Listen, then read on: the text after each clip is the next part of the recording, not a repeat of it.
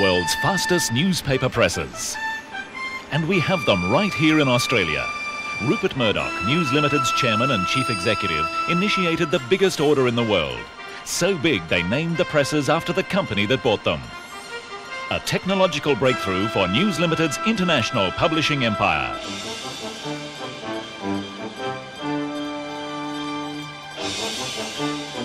Man roll and colour presses are revolutionising newspaper production across Australia with print speeds of 80,000 copies per hour.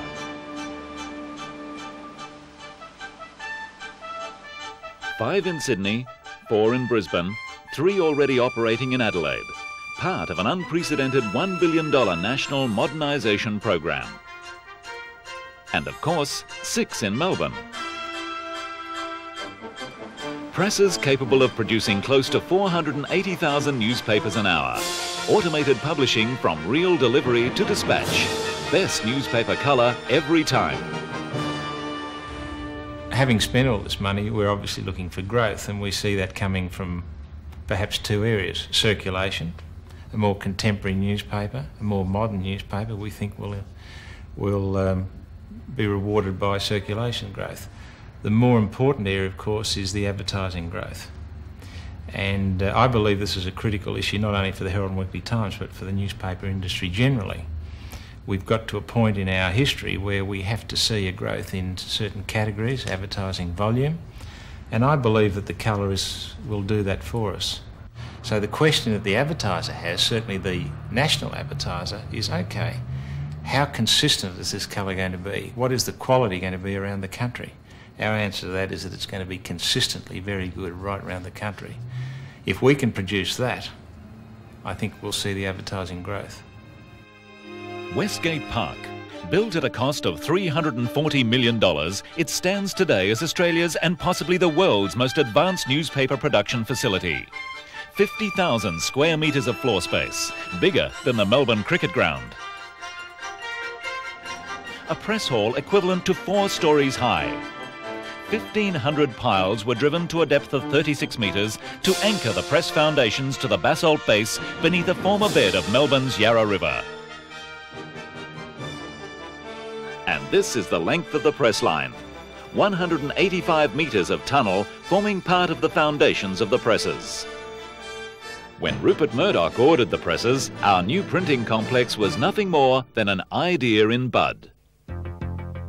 One thing that was clear was that the existing Flinders Street building could not accommodate the new presses, and the old presses just had to go. A new site had to be found. The Herald and Weekly Times publications were still being printed at the 70-year-old Flinders Street building on presses Rupert Murdoch's father, Sir Keith Murdoch, bought almost half a century ago.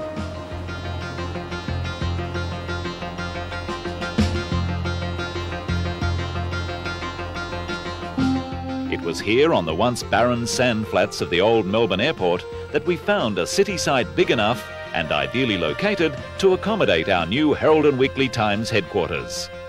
Nearly 6 hectares of vacant land in the shadow of the Great Westgate Bridge and only 5 kilometres from the Melbourne CBD.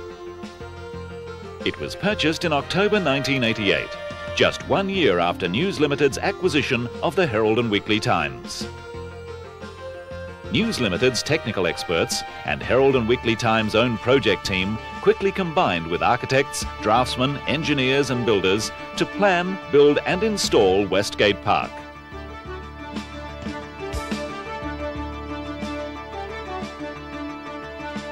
Site works began in 1989. Within 3 months, the first of 20,000 cubic metres of concrete was being poured.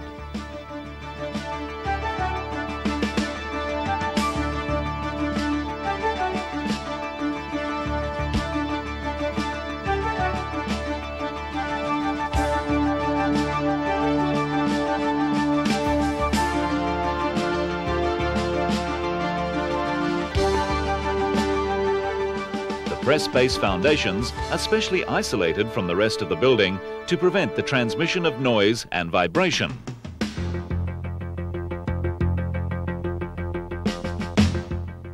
By April 1992, the plant was ready to receive the first of its Newsman 40 presses.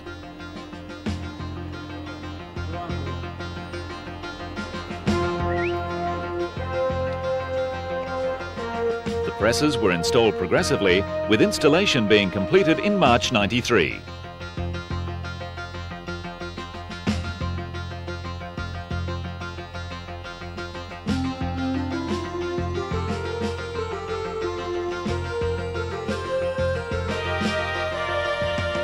A team of Man Roland engineers and printing instructors from Germany were in Melbourne for 12 months, working alongside our people to install, commission and assist with training of our staff. On March the 1st, 1993, Westgate Park was in full production and Flinders Street production ceased.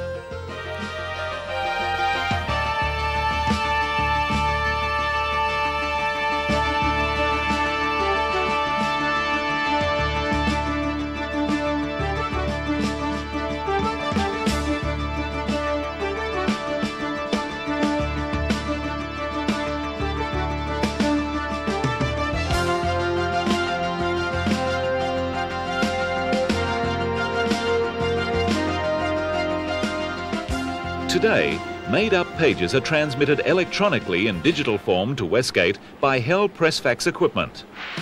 The pages are received in negative form and scanned to automatically preset the ink and water values on the presses for that page.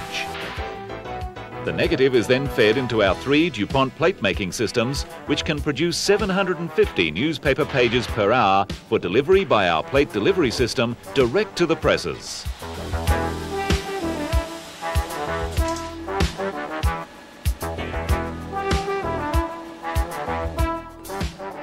From the trucks on one side delivering reels of newsprint to the trucks on the other side accepting their bundles of newspapers at 24 loading positions, the whole production process flows smoothly through computerized machinery, robots and conveyors. A double vacuum-headed automatic crane unloads reels from the trucks and places them on a conveyor for barcoding, inventory control and storage. Westgate's reel store can hold 12,000 tonnes of newsprint in 5 high reel stacks, enough for 8 weeks' production of News Limited's Victorian papers.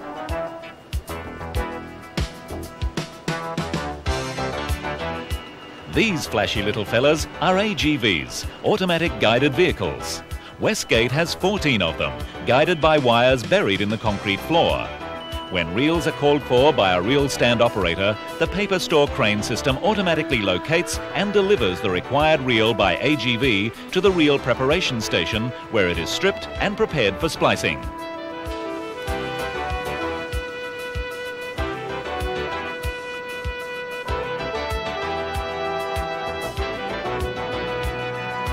Oh, and AGVs also clear away the plant's paper waste daily. It's not all fun being a robot.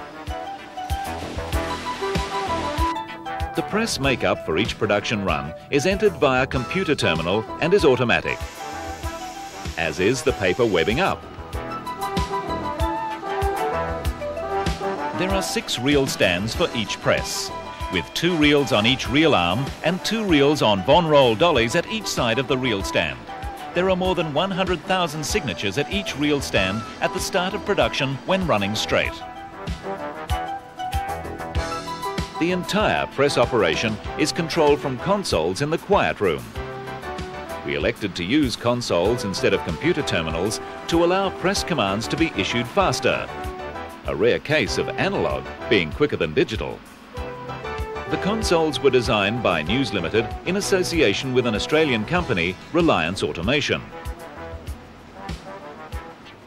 Everything possible was done to buy Australian.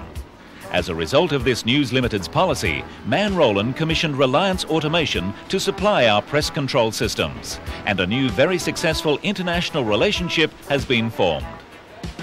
The success of the project is in no small way due to the outstanding rapport and cooperation between Reliance Automation's and Man Roland's engineering groups. The Australian content for the project was greater than 85%. The press operates under full state-of-the-art PLC control, with separate PLCs dedicated to each unit and folder. These PLCs communicate with each other via a high-speed communication data highway network. All the press controls, which consist of some 4,000 digital and 1,200 analogue I/Os, are multiplexed via high-speed data lines to each unit and folder PLC to give instantaneous response to any press command. The automatic pre-setting system comprises the precise setting of all ink keys, register motors, turner bars, in-feed tension, web detector severa allocation and thread-up paths. It also sets up the correct unit mode of operation together with the selection of the water-to-ink speed curves. Full fault alarm and production data recording has been provided in the form of a visual CRT display and hard copy printout for maintenance and management purposes. From here, ink systems, automatic paper feeds and press speeds are all computer controlled. Operators constantly monitor and adjust, checking print quality and colour definition. Quality control all the way. The press is driven by 5 185 kilowatt, 2,666 RPM DC motors. An additional feature of the Newsman 40 press is the overshot ink fountain and changeable ink cassettes. Another team of specialist engineers at Westgate, from Ferrag, Switzerland, installed the plant's 6 VIP insert systems.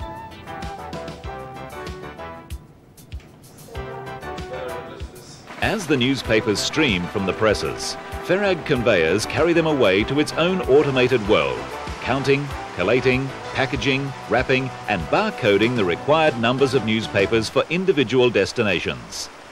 Ferrag VIP is designed to take newspaper inserting from around 35,000 to 80,000 copies per hour to keep pace with the new generation of high-speed newspaper presses.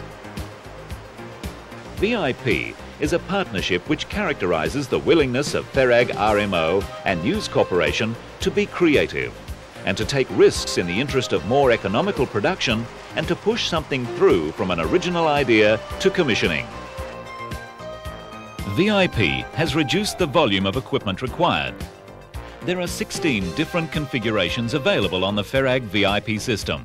This is just one example. A main jacket from the press can be inserted in the first VIP inserting drum with 3 inserts, and the pre-inserted product can then be fed online into the second inserting drum to receive another 3 inserts. 6 preprints, magazines, supplements or brochures have now been inserted into the outer jacket of, say, the Sunday Herald Sun. A second example is that the system is online to the Newsman 40 running at 80,000 copies per hour. This stream is split to 2 40,000 copies per hour. The 2 streams then feed papers to the heart of the VIP system, the inserting drum. This has 36 large pockets for end products of up to 300 pages broadsheet or 600 pages tabloid. 3 inserts or pre-printed sections can be fed into the jacket from either the hoppers or unwinding stations before the papers are sent to the multi-cells for counting, labelling, wrapping and tying.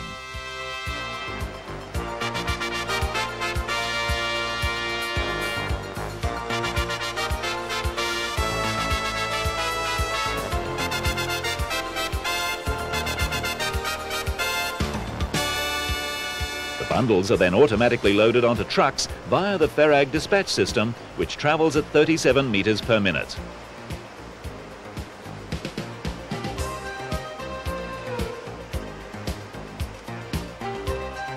And there they go, bright, perfect copies.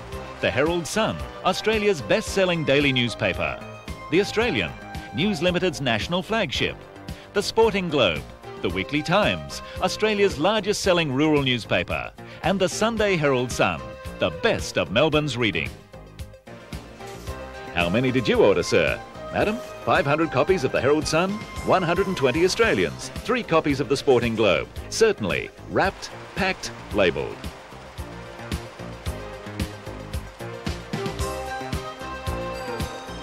By the way, just in case something blows a fuse, we have $4 million worth of spare parts in store. And in the ultimate bid for quality control, we've installed our own water treatment plant at Westgate, despite the fact that Melbourne is blessed with the best water in Australia.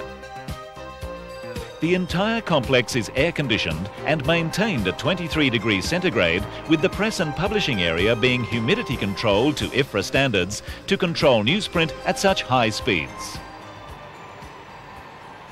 News Limited have made a strong commitment to remain environmentally conscious. For example, we're draining our roof rainwater runoff to public parklands and lakes. We've planted 11,800 trees and shrubs. We have installed an LED Italia film processor chemical recycling unit and a vacuum-type evaporator to treat waste chemicals for chemical recycling and garden watering. The result is pure water which can be dispersed through the normal sewerage system and cheaper operating costs by using recycled chemicals.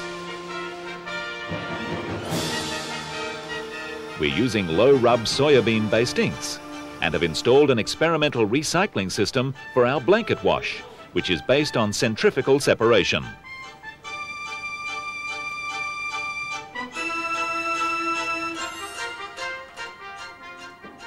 The new working conditions are unparalleled in the history of printing in this country.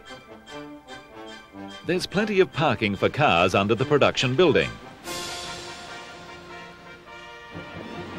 Life is much more healthy and pleasant for the staff at Westgate than it was in the old Herald Weekly Times building in Flinders Street, right in the heart of the city. Light, air and space are the principal benefits of the Westgate complex. Whether they're feeling energetic or just plain hungry, Westgate provides just what its staff needs.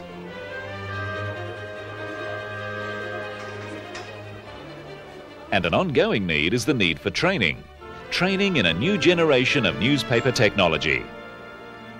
Staff training for all states begins at News Limited's National Training Centre at Clayton, Victoria, which runs comprehensive training courses to advance established printing staff from the letterpress era to the age of automated web offset. Training continues in-house at Westgate and then finally on the job, where craftsmanship, teamwork and quality remain the basis of fine newspaper production. And it's not yet over at Westgate. An 18,000 square metre 4-floor office block to house our editorial, advertising and administration staff is on the drawing boards at this very moment. The company will decide this year on a total relocation of its entire staff to Westgate. Craftsmanship, teamwork, quality. The essence of Westgate. The constant of perfect colour.